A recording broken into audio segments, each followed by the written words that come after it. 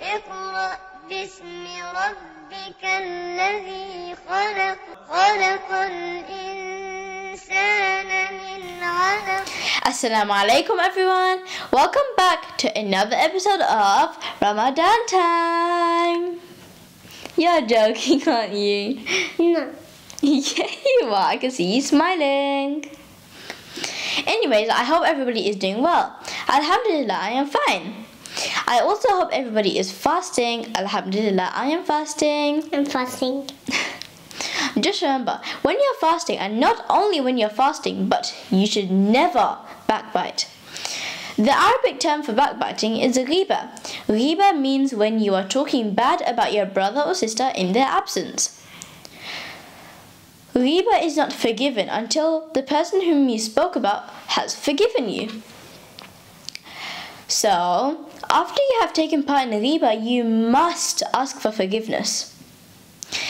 If the person you are trying to ask for forgiveness has passed away or you cannot find them, then you should make lots and lots of dua until you feel that you have paid them back. Let's move on to the good deed of the day.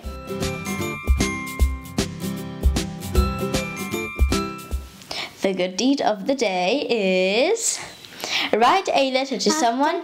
After first good deed, second is hadith, and last is Sarrinah in the end. Anyways, the good deed of the day is to write a letter to someone who has made a difference in your life, regardless of how big or small. So, a person that you can write a letter to could be your mother or your father.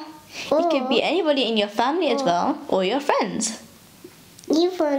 Even when your birthday is here, you can get a card of presents. So, Saminah, do you know that the Prophet Muhammad ﷺ said, the most beloved people to Allah are those who are most beneficial to the people.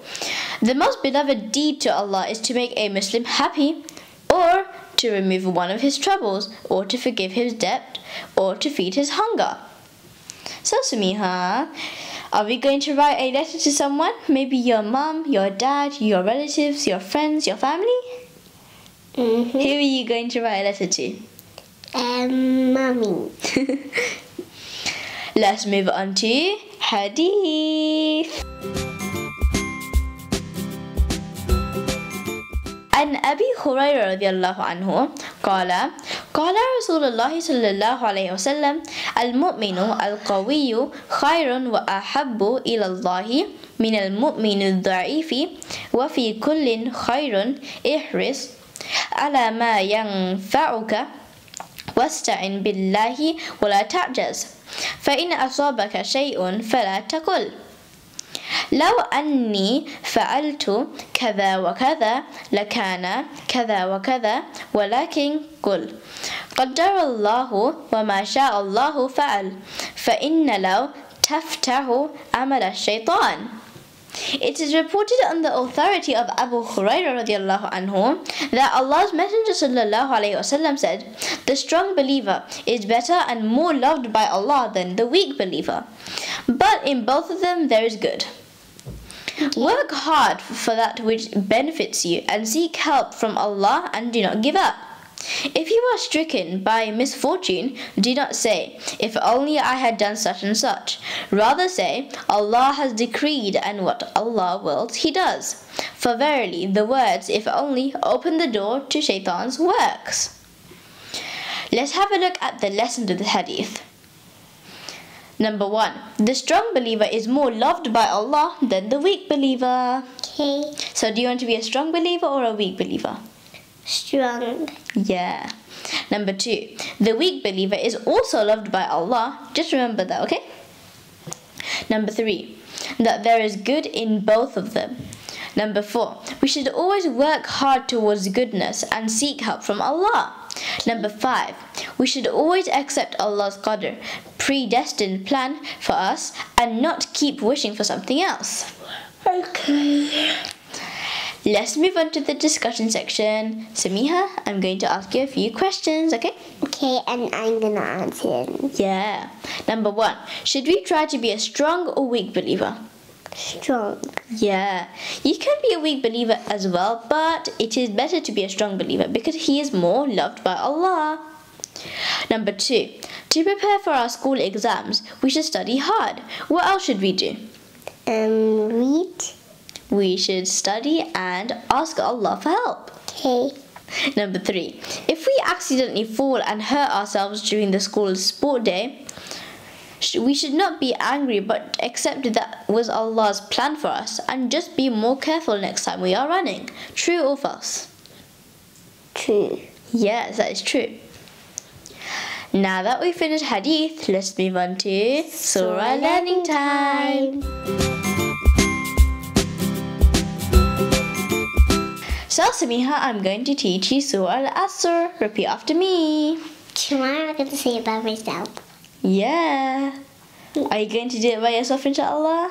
Yeah, but I didn't know the first one. أعوذ بالله من الشيطان الرجيم. أعوذ بالله من الشيطان الرجيم. بسم الله الرحمن الرحيم. بسم الله الرحمن الرحيم. والعصر. والعصر. إن الإنسان لفي خسر. إن الإنسان لفي خسر. إن الذين آمنوا.